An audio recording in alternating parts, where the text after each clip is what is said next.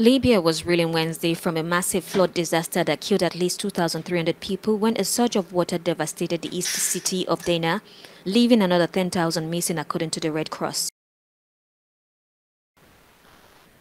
Relief missions gathered pace with Turkey, Egypt and the United Arab Emirates among the first nations to rush aid to this war-scarred country, and the UN pledging $10 million in support for survivors, including more than 30,000 people left homeless. The Mediterranean city of Derna was hit by a huge flash flood late Sunday that witnesses likened to a tsunami after two upstream dams burst when torrential rains brought by Storm Daniel battered the region. The wall of water ripped away entire buildings, vehicles and the people inside them. Many were swept out into the Mediterranean Sea, with bodies later washing up on beaches littered with debris and car wrecks.